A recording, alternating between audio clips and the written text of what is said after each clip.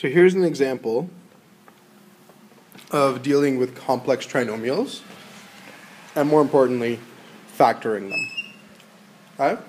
So first, what is a complex trinomial? Well, this is a complex trinomial. And that's not a 1 at the beginning. And that's what makes it a complex trinomial. Okay? So for us to factor something like this, the way that we should approach factoring complex trinomials is we know that I need to break it into two factors. And I know that the first two things need to multiply to 12x squared.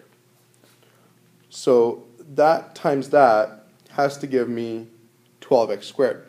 That's not the only option. It might be 6x times 2x. It might be 3x times 4x. But this is an option, right? So what we're going to try to do is we're going to guess and we're going to check if things work out. Now, as we guess, we're going to try to think about why we're guessing and different things like that. So 12x and x. And what about the second part? Well, the second part, this times this, needs to multiply to make negative 15, right?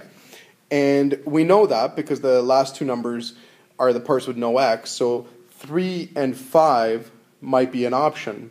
But if we think about it closer, 12x and 3 have a common factor of 3. And our original expression here doesn't have a common factor of 3. So that means that this, we shouldn't even try. So something's got a common factor, it shouldn't work. So we can get rid of that. And instead, let's try 5 and 3. There's no common factors here, right? So let's test it out. To get this minus 8x, I should do 12x times negative 3, that's negative 36. And then 5 times x is 5x. And if I collect those terms, I get 31x. But I want negative 8x. And that's not what I got. So that means that this doesn't work. So let's try another one. Let's stay with 12x and x.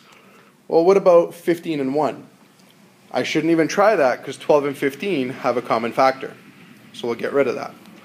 What about 1 and negative 15? Well, 12 times negative 15 is negative 180x. 1 times x is x. If I collect those, I get 179, definitely not negative 8.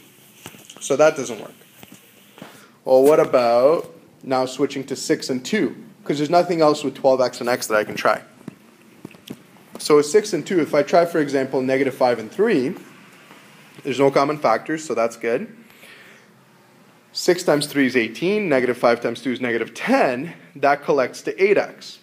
Well, now we should be thinking, hey, well, that's the correct answer, but the wrong sign. So that means that our factors are actually those same numbers, but with a different sign. So 6x plus 5, 2x minus 3. And that's factoring complex trinomials. So it's just trial and error, but it's important to know what we can try.